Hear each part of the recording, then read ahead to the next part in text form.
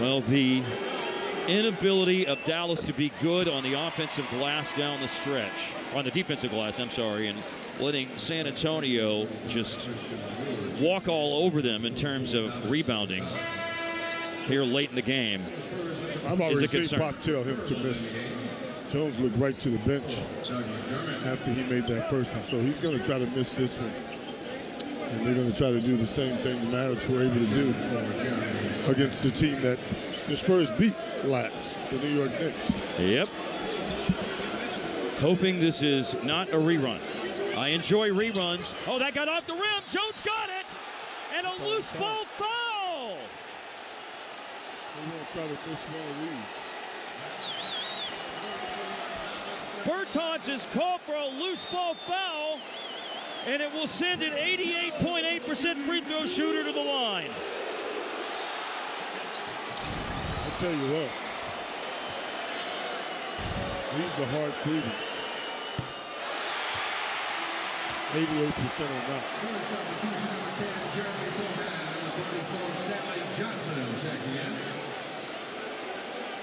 We saw it work for Dallas's benefit on Tuesday night. We're seeing it work the other way tonight, unless Jones misses this free throw.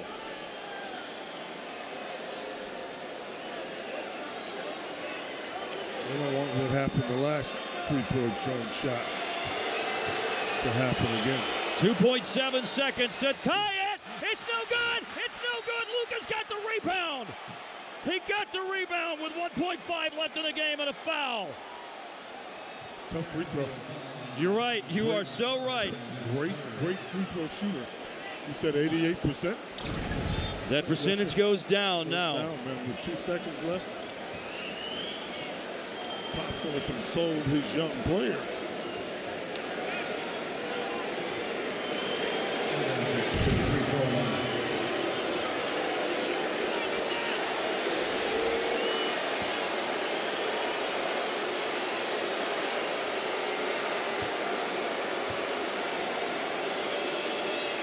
The first. Now remember, San Antonio doesn't have any timeouts. I wouldn't be surprised if Luca tried to miss this one. I mean, you miss it, the ball could go anywhere. Yep. Clock runs out. Last free throw for Luca, 51 points, 5 boards, 9 assists, and he hit it off the rim and rebounds it, and the game is over. It's all over. It's all over. Happy New Year. Dallas 126, San Antonio 125. This game made me almost black out about 8 times. Don't do that. Do not do that.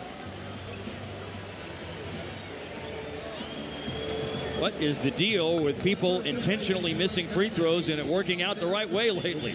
Work more, and I've seen it more this week than I've ever seen it. You got to do what, like I said.